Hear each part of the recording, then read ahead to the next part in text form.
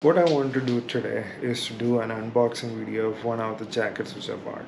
It's an Alpinestars GP Force airflow jacket, and why that particular jacket, I'll come to that.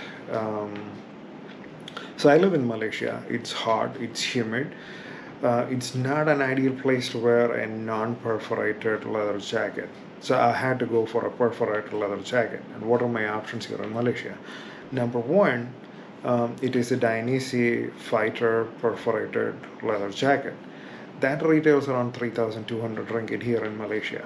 And if you want to add the back protector as well as the chest protectors, it will cost you close to 4,000 ringgit, 3,900 and change if I remember correctly when I went there. Now, what are the other retailers which tend to provide the leather jacket in here? It's Alpinestars. The two options which I had in Alpinestars is the Faster V2. It has perforations in here, it's okay. But I got the attention of the newly launched Alpinestars GP Force Airflow jacket. It has larger perforations or more perforations compared to Faster V2, and it has more of a mesh material here, not a mesh material, clothing material here, and I think that's going to foster more airflow when you're riding it. Now, what are the cost of the Faster V2 here in Malaysia? Faster V2 here in Malaysia costs around 2,000 ringgit, and then you tend to add the back protector and the chest protector. That's going to set back by another 500 ringgit. So you're talking about 2,500 ringgit for the Faster V2 compared to dainese. That's close to 1,500 ringgit cheaper. Now that is okay, but I want to go with the GP Force airflow jacket, which has got more perforations in there, and it wasn't recently launched. So, and I went ahead and checked with Alpinestars here in Malaysia, when are they going to make that jacket make available for the customers here in it? The answer is they don't really have a timeline around it. The options which I had was to go for a Faster or to go for a GP Force jacket which is non-perforated. I don't want to do that. So I want to go and buy the GP Force Airflow, and my options were pretty limited to order it from some site outside the country and which they ship it out here. There are a couple of websites which does that. FC Motor is one, Motardin. There are a few websites which tend to offer that. Now what I did was to order from FC Moto, and they shipped it out here, right?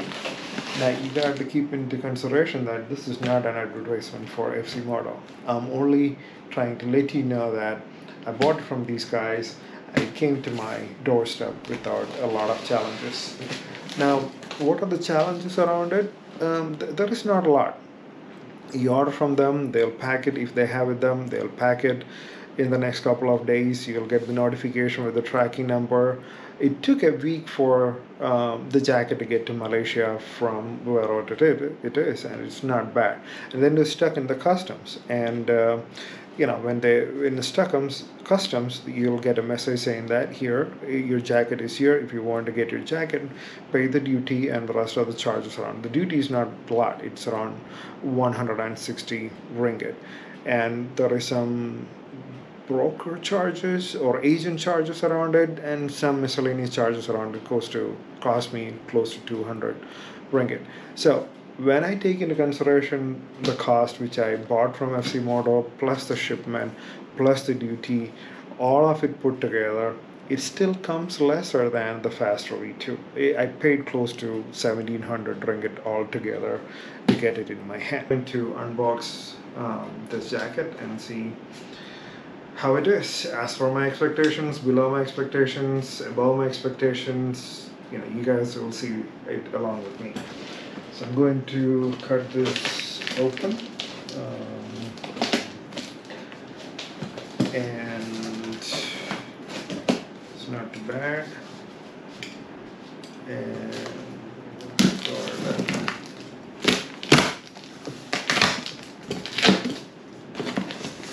okay, it's not too bad, right? It got some air pockets bubbles in here, which is okay. We'll put that aside. It got the invoice in here. Not too bad. I'm going to keep it aside. And here's the jacket. Well,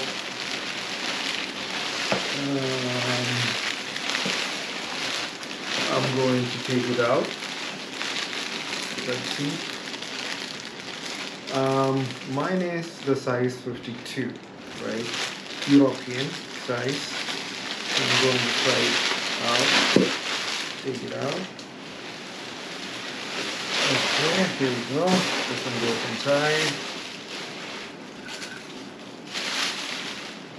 Goes inside, and this is what it looks like. And initial impressions, I like it. The perforations over here are more. There is more clothing material around it, which is going to foster more airflow in here, and not too much of advertisement of Alpinestars. It's written GP Force in here, right? And at the back, oh, I thought they will have written GP Force in here, but it does not. But that's okay. And one log of Alpinestars in here. It has got a C level 2 nucleon protector over here in your hands and in your elbows and your shoulders. And it has got the original Alpinestars rust out things.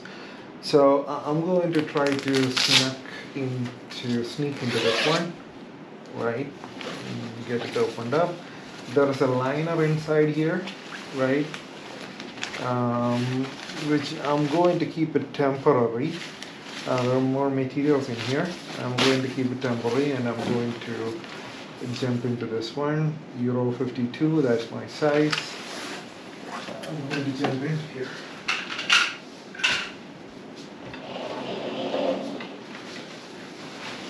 Now, let's give this aside. Is it heavy? Yeah, maybe a little bit with the liner. I'm going to get rid of the liner. But it fits perfectly for me. Not too big around the waistline. I got a waistline of 32 or 30 inches. It fits perfectly for me. 52. Good mesh here in the front and mesh here on the back. It got stitching right through these perforations. That's the only thing which I'm really concerned about, to see how it's going to come out on a larger, longer term usage. So as far as this one is concerned, the zipper, there's a lining which goes inside, which is okay. Zipper is great, feels great.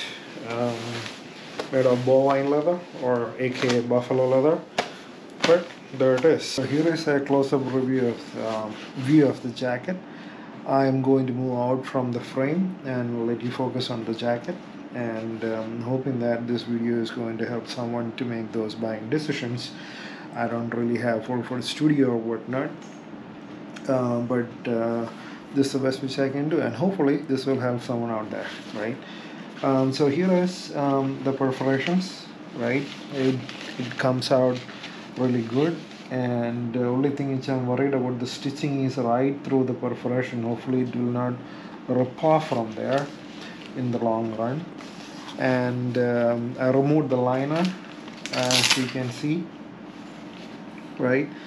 And to put in the liner, when you put in the liner, there is a place for you to lock in that liner, and easy for you to put your hands in and hands off.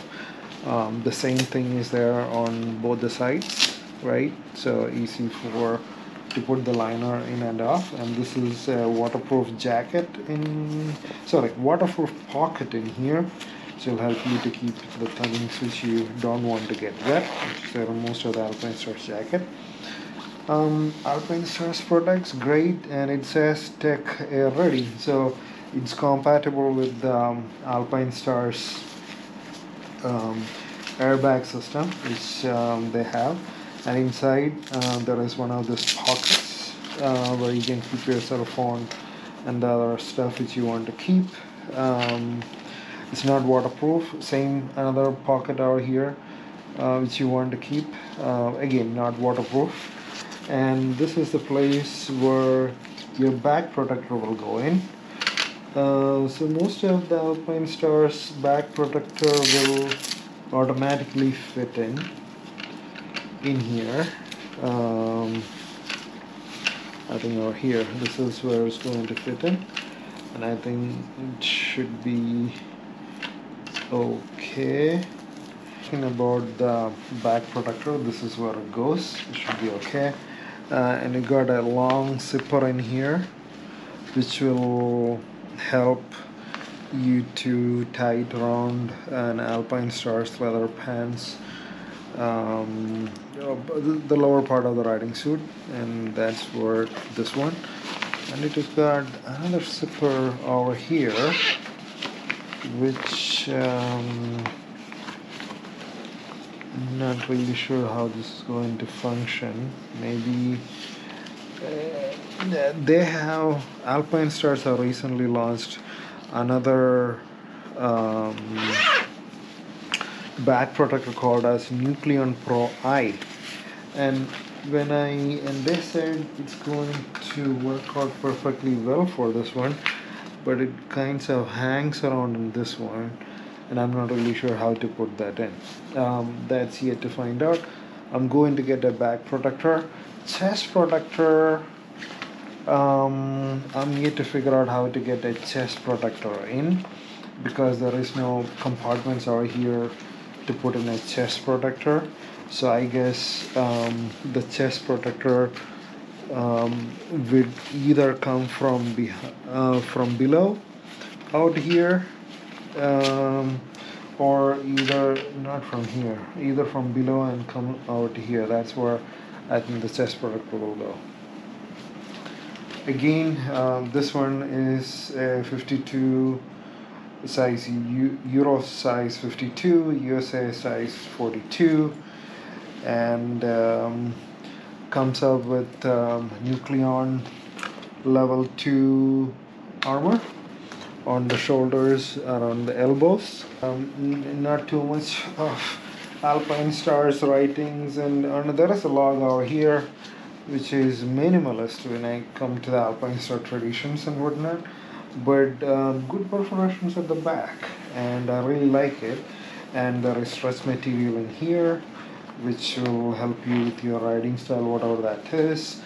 So this is really good. Overall, I'm very happy with my purchase, and if someone is deciding to go ahead with this particular jacket, I'll highly recommend you guys to go ahead with this one.